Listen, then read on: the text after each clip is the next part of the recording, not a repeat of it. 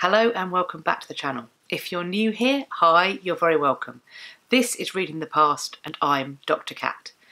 Now, while I cover a variety of topics on this channel, there is a strong focus on William Shakespeare.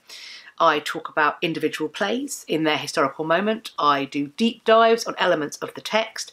I've also got videos that lay out the theatrical and cultural landscape in which William Shakespeare and his contemporaries were working. I'll be sure to link the most relevant video in a card up here. In that video, I make reference to the liberties. These were areas that existed outside of the city limits of London and therefore were not under the control of the Common Council. In these liberties, things like professional playing could flourish. The city fathers were not particularly keen on professional players or their work, so they had to move outside in order to succeed. In addition, you may also find bear baiting, bullfighting and cockfighting. Similarly, if you were in medieval or early modern Southwark, for example, and walking around the streets, you may find yourself face to face with groups of people known as Winchester Geese. And today's video is all about them.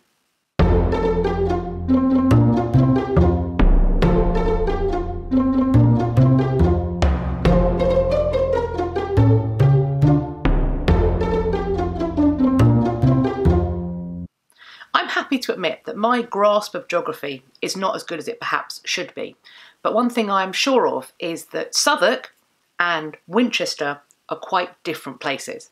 So, why are Winchester's geese called that, and what is their connection to Southwark? To explain this and to understand it fully, we need to go back to the mid-12th century. At this time, the Bishop of Winchester is the brother of King Stephen of England. His name is Henry of Blois, and what Bishop Henry determines that he needs is a London residence. And so, in 1149, he purchases Bermondsey Abbey in Southwark to be that residence. In doing so, Bermondsey Abbey and its surrounding area of Southwark become under the control of the Bishop of Winchester. They become his liberty, in which he can write and enforce law as he sees fit. When King Stephen died in 1154, he was succeeded by his second cousin, Henry II. Henry II was the son of Stephen's cousin, great enemy and rival for the throne, Empress Matilda. In 1161-2, the Parliament of Henry II supported the Bishop of Winchester, still Henry of Blois, to licence the bathhouses or stews as brothels, through issuing a parliamentary ordinance regarding the government of stew holders in Southwark, under the direction of the Lord Bishop of Winchester. Subsequent bishops would realise that this liberty status is a way to earn money, and they do so by fining but also licensing the stews or bathhouses of Southwark as sites of sex work. There were periods when our monarchs and national leaders attempted to close down Southwark's brothels. Henry VII did so in 1503, his son Henry VIII attempted it in 1519 and also in 1546-7. Similarly, while we lived under the parliamentarian Commonwealth, which lasted from the execution of Charles I in 1649 to the restoration of his son Charles II in 1660, the liberties were reclaimed from the bishops. Theatres, bear pits and brothels thus closed during this period.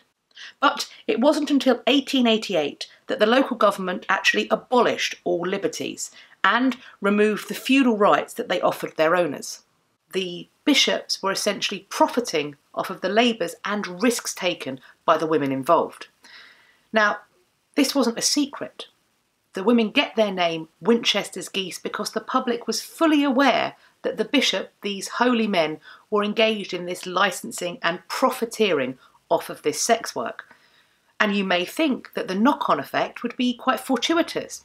Being licensed by the bishop, surely these women would get a degree of protection or even respectability.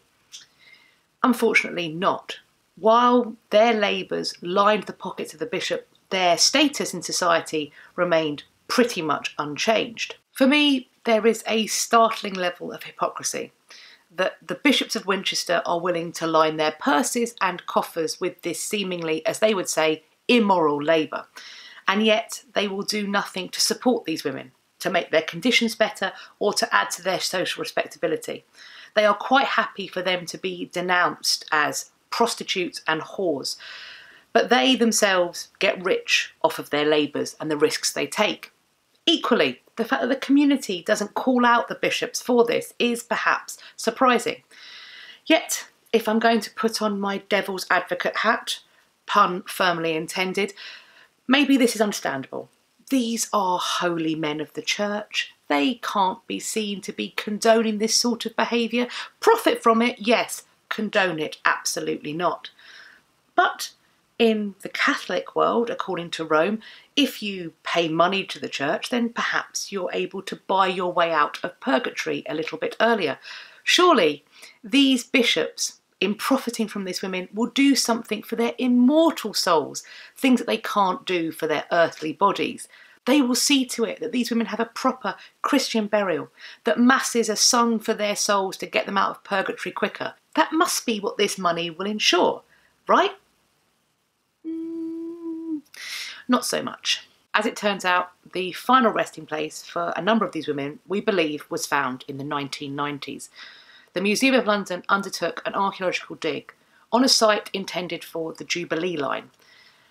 Because London is basically made of history, when new buildings go up or new tunnels get dug, it's a great time to bring in the archaeologists to check we aren't disturbing anything or ruining anything that is of national historical significance. And it seems that's what they found. In a survey of London from 1598, John Stow explains that in Southwark was, quote, sometimes the bordello or stews, a place so called of certain stew houses privileged there for the repair of incontinent men to the like women. I have heard of ancient men, of good credit, report that these single women were forbidden the rites of the church, so long as they continued that sinful life, and were excluded from Christian burial, if they were not reconciled before their death. And therefore there was a plot of ground called the Single Woman's Churchyard, appointed for them, far from the parish church. Matthew Concanen and Aaron Morgan's History and Antiquities of the Parish of St Saviour's, Southwark, seems to refer to John Stow's account when they highlight the fact that this burial ground was unconsecrated. They say the following: our readers will remember that, in the account we have given of the stews on Bankside, mention is made of a piece of ground called the Single Woman's Burying Ground, set apart as the burial place of these unfortunate females. We are very much inclined to believe this was the spot, for in early times the ceremony of consecration would certainly not have been omitted, and if it had been performed, it would doubtless have appeared by some register, either in the possession of the Bishop of Winchester or in the proper ecclesiastical court. We find no other place answering the description given of a ground appropriated as a burial place for these women. Circumstances therefore justify the supposition of this being the place, for it was said the ground was not consecrated, and the ordination was that they should not be buried in any spot so sanctified. Subsequently, in 1833, William Taylor wrote that, quote, there is an unconsecrated burial ground known as the Crossbones at the corner of Red Cross Street, formerly called the Single Woman's Burial Ground, which is said to have been used for this purpose. This purpose being the disposal of the earthly remains of women such as the Winchester Geese, unbaptised children and paupers, those forgotten, arguably, by the society in which they inhabited, discarded and denied a proper consecrated burial in hallowed ground. This is what the site looks like now. Crossbones Cemetery, an unconsecrated pauper burial ground. This was a place where sex workers, outcasts, those too impoverished to afford it, and unbaptised babies would have found their final rest. It is believed that throughout its period of operation, some 15,000 individuals were buried here. By 1853, the graveyard had become so overcrowded that it led to public concern and complaints, and eventually Crossbones was closed for good. Since its rediscovery, members of the local community have engaged in tireless efforts to keep it preserved as a site of memorial. At Crossbones Red Gate, we can see that there are hung mementos and ribbons bearing the names and dates of death of some of what they term the outcast dead. people who are believed to have been buried in this formerly lost graveyard. I have to admit, it does gall me somewhat that the bishops of Winchester were so happy to profit from these women and do nothing for them in life and, again, nothing for them in death. By allowing them to be buried in unconsecrated ground, they were jeopardising their immortal souls. Depending on what you believe, but certainly for the Catholic faith, of which the bishops of Winchester subscribed for many centuries, burial in unconsecrated ground meant very, very bad things for your immortal soul. The bishops of Winchester allowed these women to be decried and derided during their lifetime and then forgotten in death. And that just mounts hypocrisy on hypocrisy as far as I'm concerned. If this video has whetted your appetite and you're interested to learn more about the Crossbones Cemetery project and the work of the community there, I will be leaving a link to their website. And if you're in the UK or you're coming to the UK, I believe they do have tours of Crossbones that you can book through that website, so do check that out. I'd also love to know what you think of this story, of the tale of the Winchester Geese, so let me know in the comment section down below, or come and find me over on my social media. I'll leave the links in the description box. Follow me there and we can continue the conversation. I hope you've enjoyed this video and found it useful. If you did, please let me know by clicking the thumbs up. Please also subscribe to my channel and click the bell icon so that YouTube tells you when I've next uploaded. I hope you're going to have a great day, whatever you're doing, and I look forward to speaking to you all in my next video. Take care of yourselves. Bye-bye for now.